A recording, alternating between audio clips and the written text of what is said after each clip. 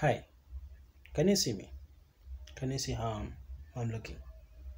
I could have shown you the rest of the body, but definitely you understand where I'm coming from.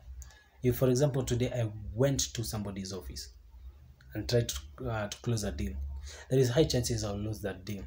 Not because I can't deliver, but because of how I look. Yes, personal branding and business branding or corporate branding have to go hand in hand. Yes, trust you me. Yes.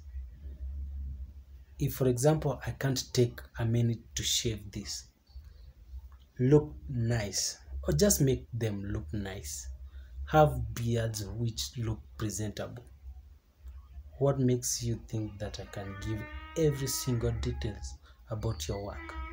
That's what it says. Yes. So my name is Arap Chebiegon and welcome to my vlog. This is a new vlog and this is my first vlog. Yes.